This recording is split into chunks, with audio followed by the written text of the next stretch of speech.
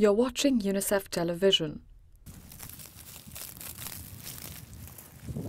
A tragedy is slowly unfolding in Africa's Sahel region.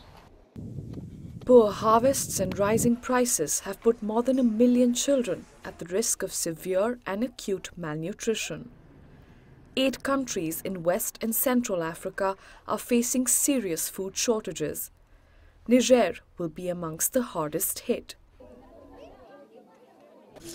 The part of the population which suffers most and who are likely to face the most serious consequences for the rest of their lives are the very young children, and they are innocent.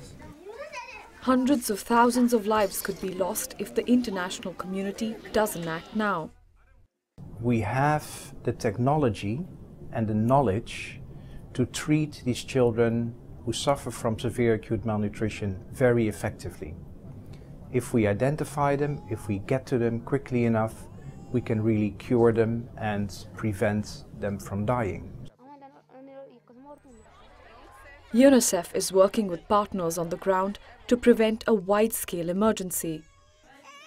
So we need to undertake actions to bring that level of chronic undernutrition down.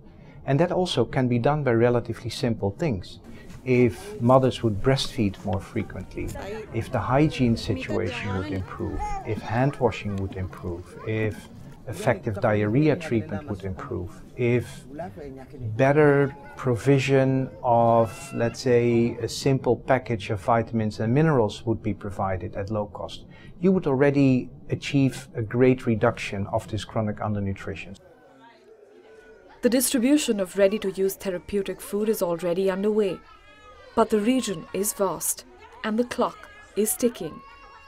The alarm bells are ringing loudly, but is anyone listening? This is Priyanka Pruthi reporting for UNICEF Television. For more information, go to unicef.org. Unite for Children.